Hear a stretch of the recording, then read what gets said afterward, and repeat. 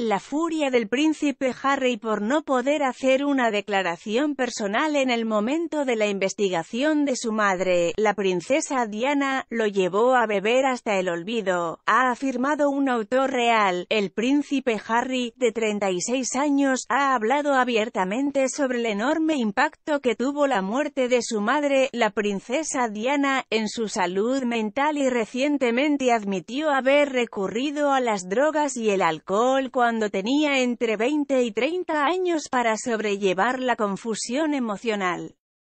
El experto real y autor de Prince Harry, The Inside Story, ha afirmado que el príncipe estaba furioso por no poder rendir un homenaje personal a su madre después de que se publicaran los resultados de su investigación en abril de 2008. Al escribir en The Mirror, Lacombe afirmó que Harry estaba bebiendo hasta el olvido en los días posteriores a la investigación de Diana. Dijo, algo no estaba bien con Harry. Estaba visiblemente balanceándose hacia adelante y hacia atrás sobre sus pies.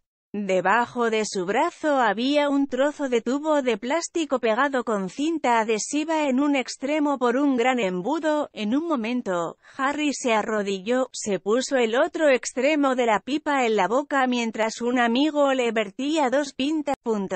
Incluso para los estándares de Harry, este era un joven real bebiendo hasta el olvido. Harry estaba furioso por la declaración oficial emitida por la firma en su nombre y sintió que lo habían obligado a guardar silencio, afirmó el señor Lacombe.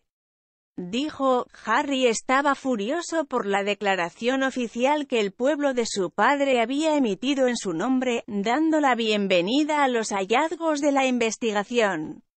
En lo que a él respectaba, lo habían obligado a guardar silencio, se le había negado la oportunidad de rendir un homenaje personal a su amada madre.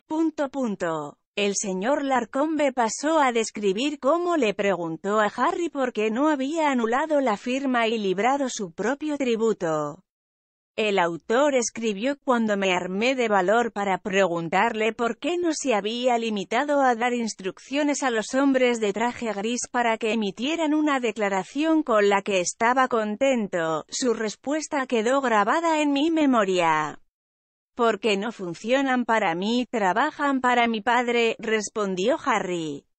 Hablando en su nueva serie Apple TV+ con Oprah Winfrey, Harry confesó haber recurrido a las drogas y la bebida para lidiar con la ansiedad cuando tenía poco más de 20 años.